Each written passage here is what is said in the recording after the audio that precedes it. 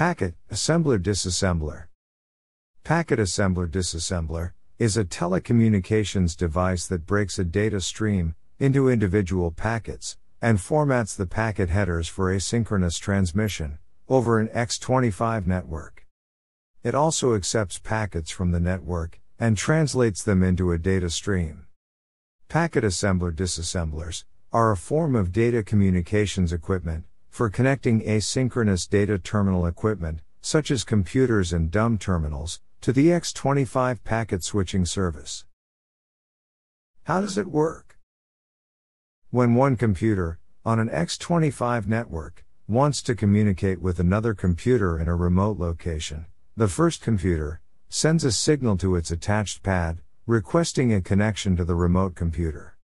The remote computer responds by either accepting the request and initiating full-duplex communication, or rejecting the request. Either computer can terminate the link at any time. Note that this communication link is for data only. X25 does not support voice transmission. Note also that pads are DCEs, and even though they are located at the customer premises, they are considered nodes on the X25 network. The pad's function is simply to assemble data, such as strings of characters, into packets to transmit over the X25 network to the remote host, and to disassemble packets that are received. Pads are often used for providing remote access via dumb terminals over X25 to mainframe or mini-computer hosts. In this scenario, the terminals require pads, but the mainframe hosts do not. They are directly connected to the X25 network. To configure the pad, the administrator must specify a number of pad parameters, such as echo control, data forwarding, break signals, line folding, and binary speed. The pad parameters, usually 22 for each terminal that the pad services, are defined by an International Telecommunication Union protocol called X3.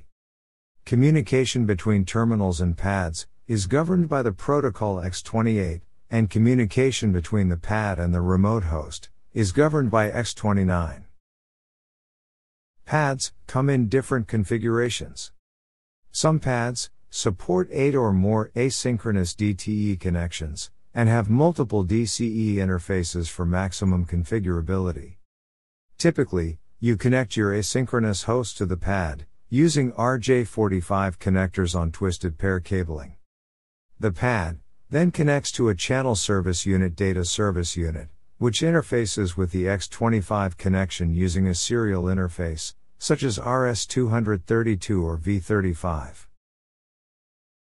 The Remote Access Service, on Microsoft Windows NT and Windows 2000, supported pads and other ways of connecting to X25 networks, such as X25 smart cards, and special modems for dialing up X25 carriers, such as SprintNet and InfoNet. If you want to find more about networking concepts and definitions, press the subscribe button below. And don't forget to check our website, networkencyclopedia.com.